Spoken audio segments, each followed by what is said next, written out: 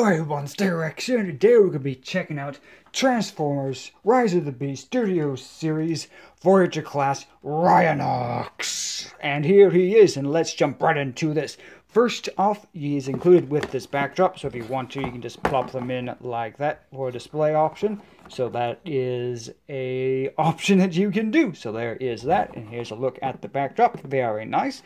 And now let's get into RHINOX here. They did a pretty good job on this figure, I think, as a whole. It looks really good from the front, and the back cleans up very nicely.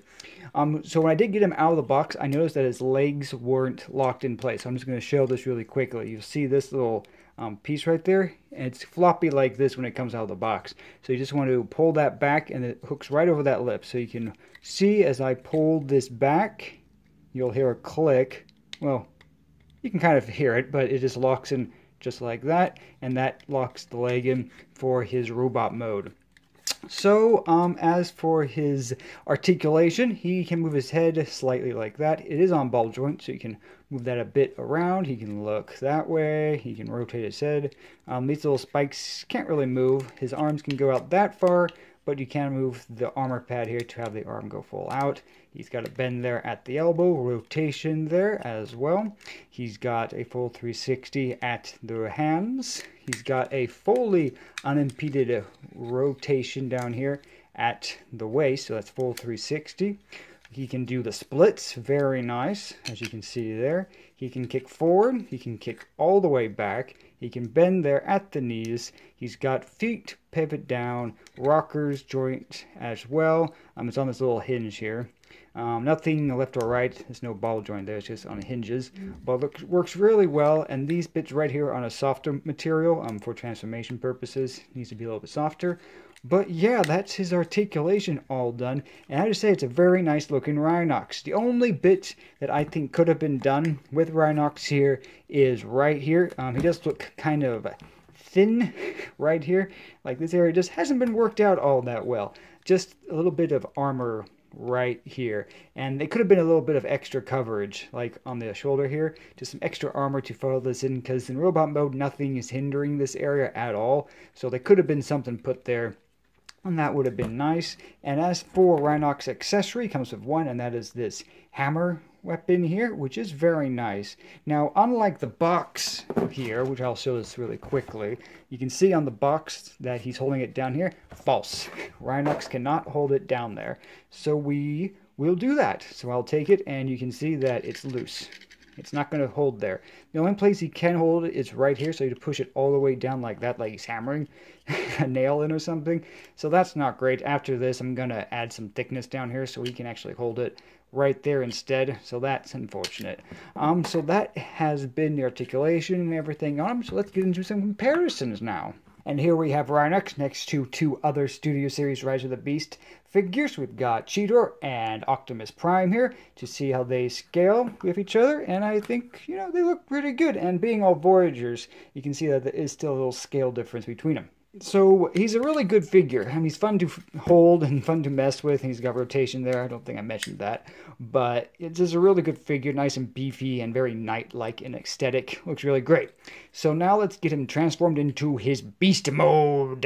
So here we go. So first we're going to take the back section and we're just going to open that up, revealing the big RHINOX head. We're going to pull that all out, push these little spikes in. We're going to pull this farther out like so. We're going to open the top of the head, flip out that horn, close that back in, and then this whole segment is just going to cover over his head. We're not going to do that just yet.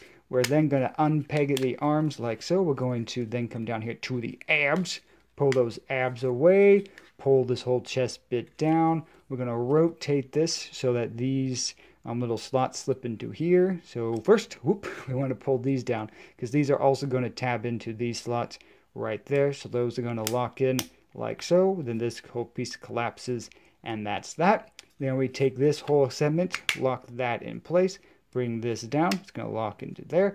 It's going to go like that, and then we're going to just rotate the arms like so. Then we're going to open the hands, rotate the hands, flip it, and just make sure you got to rotate it properly. Close the hands up, rotation, do the same thing over here. just rotate the hand, close it all up, and there we go. And then we can just bring that all assembly down like so. Lock it in on that side.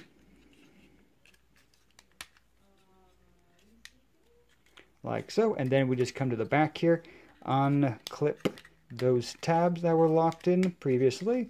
Just bring the legs down, and that's pretty much that for the lower section. There's a little tab you're supposed to tab this skirt into, but it kind of just went in by itself there. And then you just pull this whole segment out, bring it down, and that all will lock into place. And then these small little tabs will just sit in underneath there. And there we have RHINOX in his Rhino mode. And it's not too bad of a Rhino. Then we can take his weapon here, and we can clip that in like so. And you can take this, clip on his back to be used as either a torpedo. So these are like missiles being launched. Or you can turn it around and have it like a turret. If you want to do that, that is weapon storage and a little weapon add-on if you want to do that. So here is RHINOX in his Rhino mode, and I think from a side view it looks really good. For his articulation here, the tail moves a bit like so. The limbs can move only that much, no elbow joints or anything. Hands are on a ball joint here, so they can move up and down and all that. The head has this hinge here up the top, so it can move like that. It has a mouth that can open and close, so that's a nice little feature. And the legs can move like so, with the feet doing everything already. So that is RHINOX articulation. And again, from the side, he looks great. And he transforms really simply, but I wish there was a bit more engineering, because if we turn him over here, it's a huge hollow gap. And maybe there's a way to store the weapon in here to really kind of fill that gap up, but you can't do that. Maybe there's another hinge here you could have folded and plugged it in down here to fill up this gap here. Or maybe this whole chest piece could have transformed a little bit more to kind of hinged up and filled this whole gap in, because that just looks really bad from directly looking down at it like that.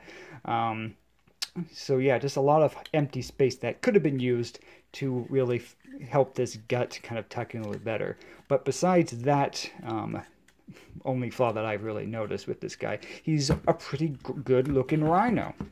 And just for a quick comparison, here is RHINOX next to Cheetor, so you can see how they scale together like so. And the Cheetor definitely does have a better underside, as you can see. So, you know, besides that, I think it's a pretty good Rhino. And yeah, so that's the size comparison with the two. And so this has been a look at the Transformers Rise of the Beast Studio Series RHINOX. And I hope to see you all next one. Until have a great day, and goodbye, everybody.